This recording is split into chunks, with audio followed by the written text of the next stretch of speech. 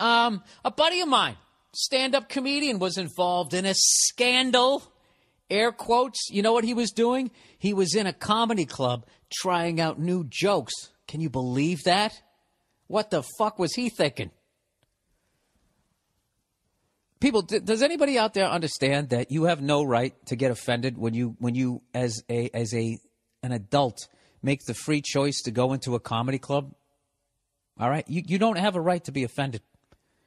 You don't. You don't. All right? You just, the second you walk in there, everything is fucking free game. That's what it is. All right? It's not like you hired a comedian to do a private party and you gave him a list of shit of subjects that you wanted him to stay away from, him or her, and that comedian agreed to it.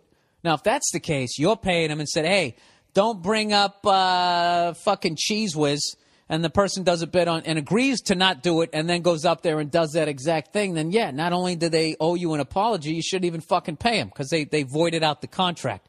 But in a comedy club, you didn't hire those comedians. You decided to go down there and watch comedians, try out material, give you their best shit, give something that kind of works, throw some shit against the wall. That's our house. That's our dojo. You're not entitled to a fucking apology.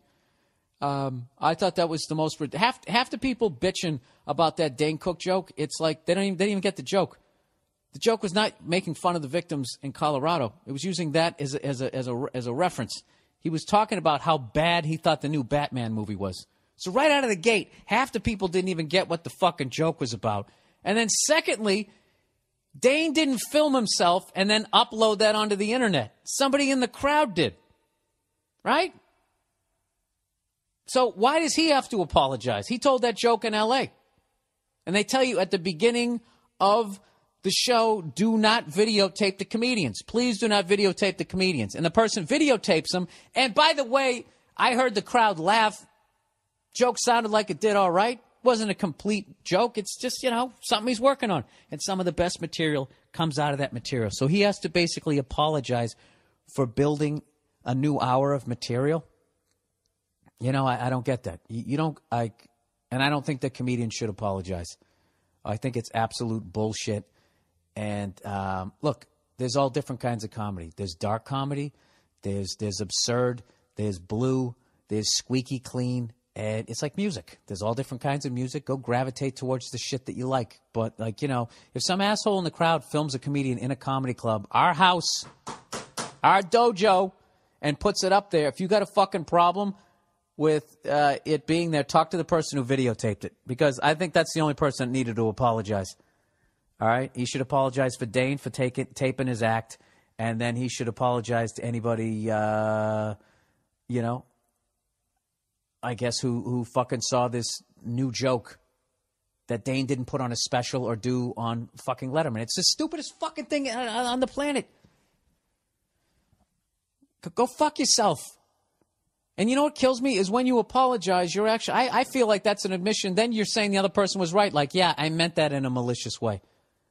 Like what kind of a moron watched that joke and actually thought that Dane was actually supporting what that psycho did in Colorado? You know what I mean? Who is that fucking stupid? I don't know. And like I said, at the end of the day, he just told the joke in the comedy club and the crowd laughed. That's what kills me on all of these. The crowd fucking laughs.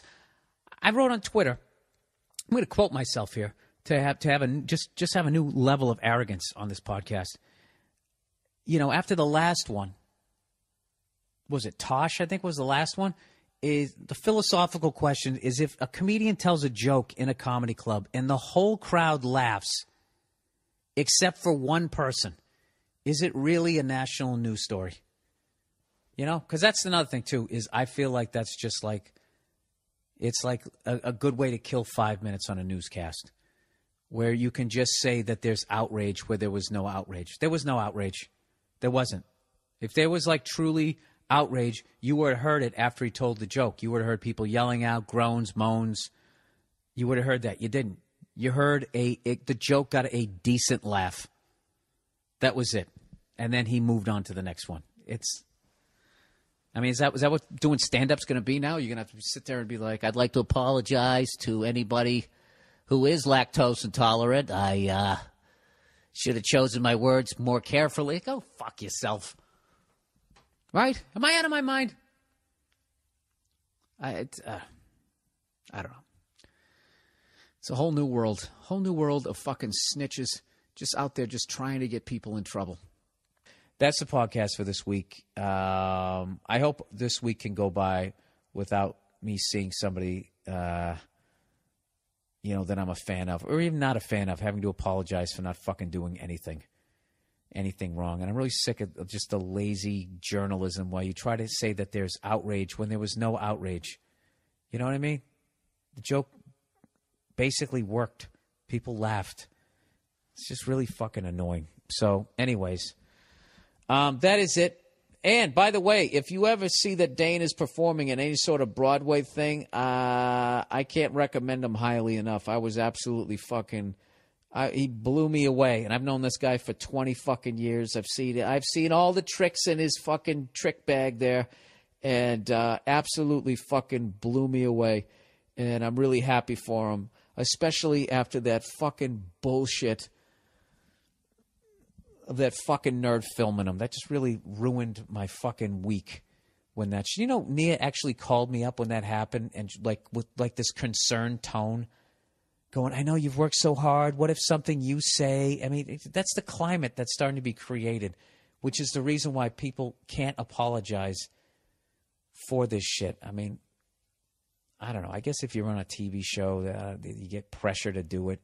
It's all bullshit. Even like the apology isn't sincere. It has to do with money. Like, all right, well, we don't want people protesting this and making the show go away. There's hundreds of people who lose their jobs. Just fucking apologize. I think that's why they always go after comedians who have like TV shows or have some sort of notoriety. Have you noticed that shit? They don't go after a guy like me. What are they going to do? You can't stop me from telling jokes next to a cheesecake factory in a mall. All right? You could maybe turn it from a 3/4 full room to a half full room, but I don't give a fuck.